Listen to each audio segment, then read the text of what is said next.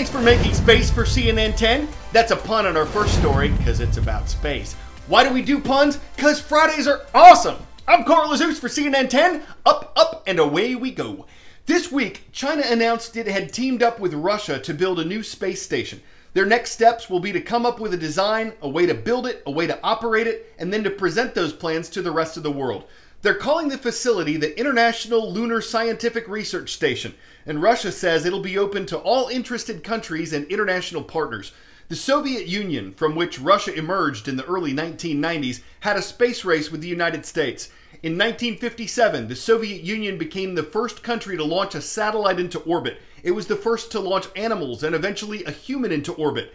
The United States had leapt ahead by 1969 when it landed men on the moon, and Russia fell further behind in the space race following the collapse of the Soviet Union's communist government. In more recent years, Russia was a founding partner of the International Space Station, but China has not been allowed to participate in that project. The US outlawed that out of security concerns. That's part of the reason why it's significant that Russia partnered with China on the new space station. Experts say it could signal a new era of competition as opposed to cooperation when it comes to international space projects.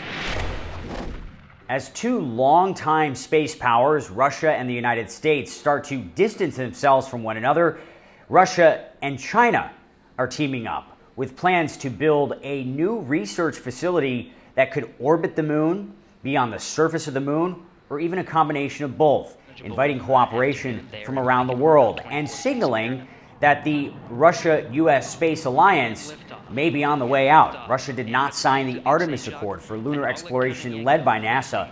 And Roscosmos, the Russian space agency, also lost its monopoly on manned flights to the International Space Station after SpaceX jumped into that game. But now, China's national space agency, CNSA, which has a lot of money, is looking to work with Russia and their 60 years of experience. It was 60 years ago this year, in fact, that Russia launched the first human into space. And this would be China's biggest space cooperative operation to date. They already have a probe orbiting Mars. Last year, they brought rock and soil samples back from the moon. It was the first mission of that kind in more than 40 years. And so China and Russia are looking to compete with NASA as it continues to make strides. There is, of course, the Perseverance rover that NASA has that did a test drive on Mars last week, sending back audio and high-definition pictures looking for evidence of life. There are early plans for the U.S. to send humans to Mars, and there is also a plan to send the first woman to the moon in 2024.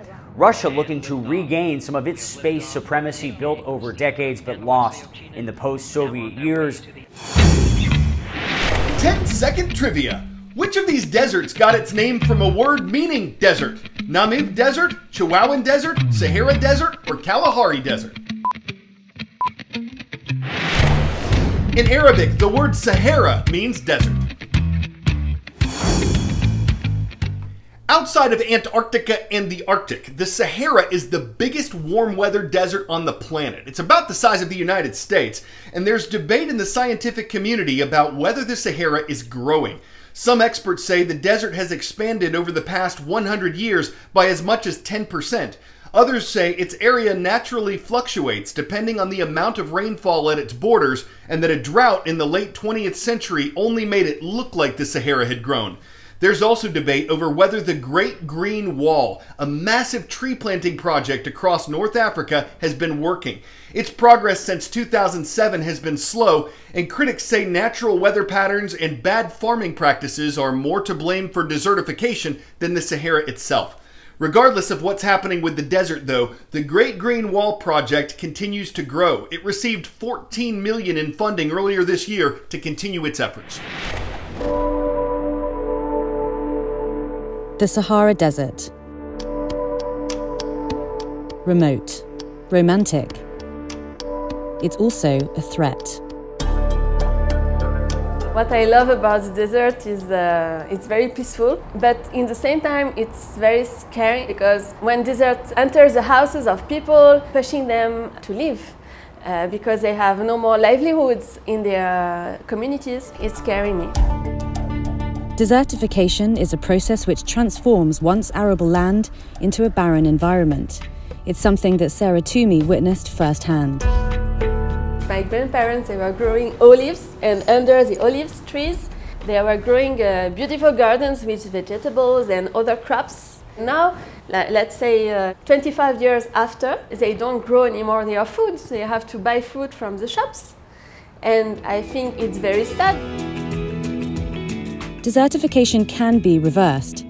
Toomey's project, Acacias for All, has cultivated almost 700,000 deep-rooted trees in the region, improving soil structure and allowing for other trees and crops to be planted nearby.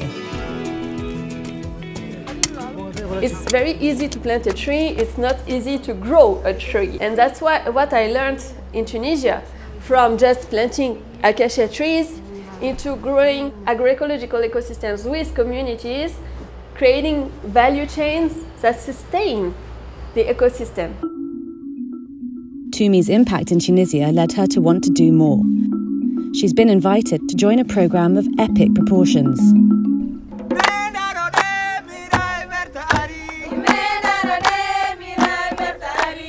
Great Green Wall is about giving life back to the desert, to the Sahel. The Great Green Wall is a patchwork of restored lands across the entire continent.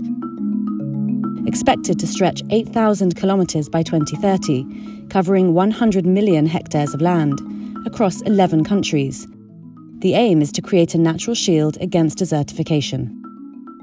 Up to now, the Great Green Wall initiative had filled up about 18% of the objective. So yes, you have another 80% to go. I am optimistic. It's a question of making sure that that part of Africa gets the attention it deserves. For Toomey, desertification is a threat that affects us all, and the work is urgent.